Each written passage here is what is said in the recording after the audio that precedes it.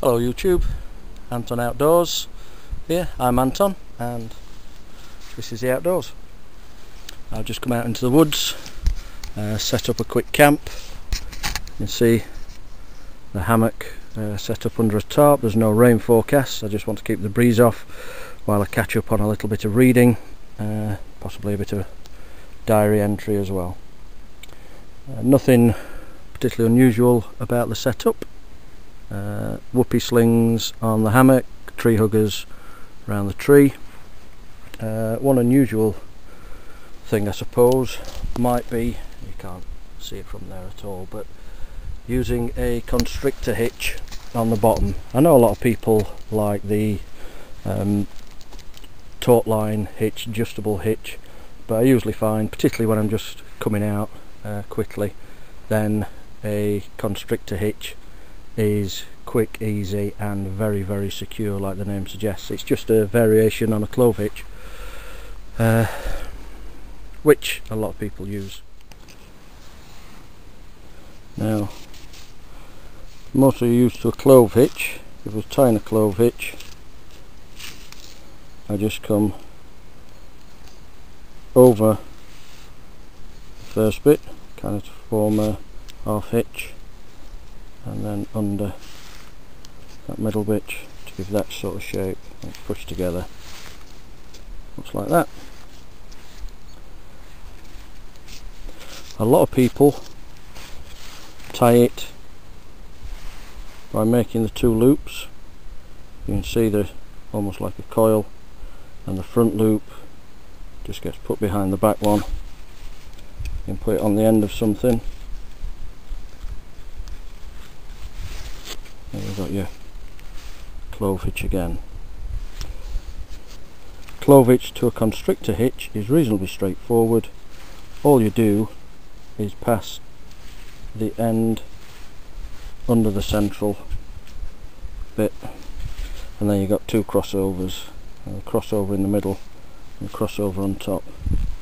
Much more secure, much firmer than a Clove hitch.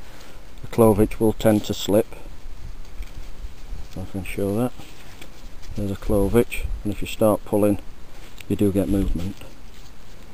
If you want a very easy way to tie the Constrictor hitch, all you do,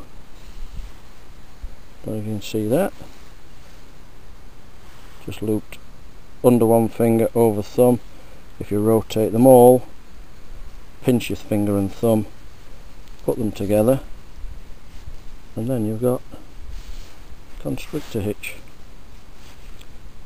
Very quick, very easy, and as I say, very, very secure. The only problem you're likely to have with it is getting it undone at the end. I tend to use it, I don't know if you can see, on steel pegs, same diameter. They'll just slide off the end, clean the mud off here as you go, or nice smooth wood stakes if I've had to make wood stakes.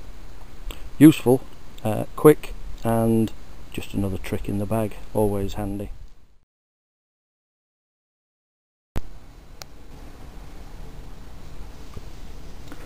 Okay, I'll try and show you that Constrictor hitch the easy way, a little bit clearer.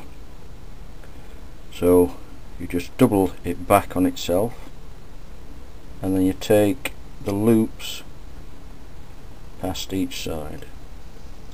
Don't know if you can see that. And then all you do is fold them together.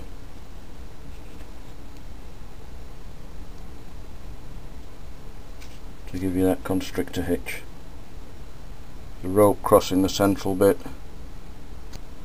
and the two crossovers behind, giving it nice and secure.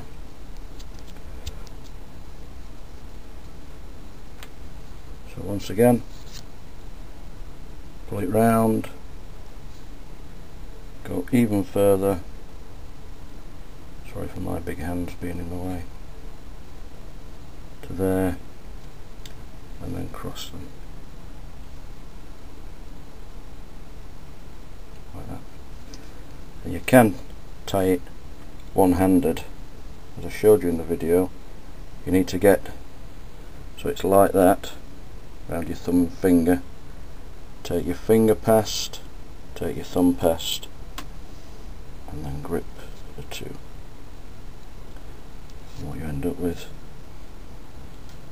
is a Constrictor Hitch.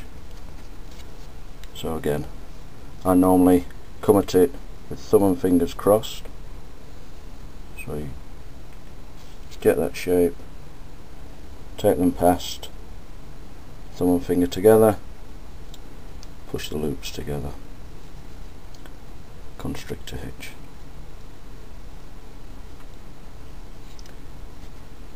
Quick, simple, easy and secure.